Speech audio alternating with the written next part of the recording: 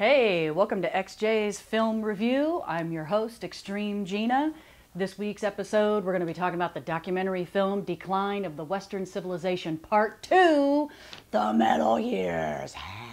Yes, this film is what inspired me to want to become a documentary filmmaker. And it's primarily because it has all of the elements, good, bad, and ugly, of the LA rock and roll scene at the time in the 80s.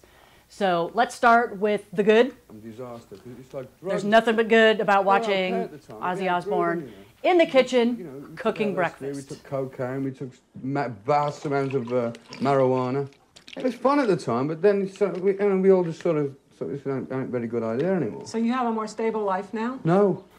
And then next up, we have the bad. And when I say bad, I mean bad as in naughty. The great Gene Simmons from Kiss being interviewed from a lingerie shop. Yes. When we first started doing this stuff, we didn't really talk about head banging. We talked about girl banging or gang banging or anything but head banging. That doesn't seem very nice to do. But. And next up, we have the ugly. Do you think the rock and roll lifestyle turned you into an alcoholic? Yes, it does. How much of that do you drink a day? About 5 pints. Of vodka? Yeah. 5 quarts, pints, who cares?